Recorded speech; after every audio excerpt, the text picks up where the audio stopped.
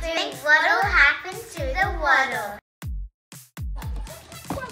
Here at Greythorn Primary School, we have been hiking the science and technology of space, and we will use our seed wisely when we plant it in space. I'm looking forward to learning something new in science.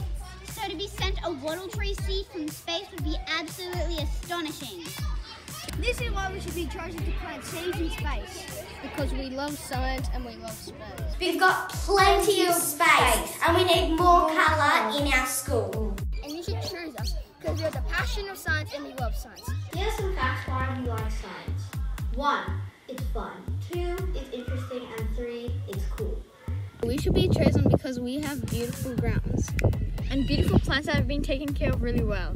We have a funky garden and it really needs some interesting things. And I'm just saying, to all you chosen, I really want our school to win.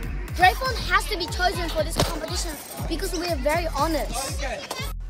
2 things I know about a wattle is that they are yellow and they are flowers. They're yellow, they're flower/plants, and they're sponge. One question we have is, can they be burnt in space? Wattle is a flower. Yellow.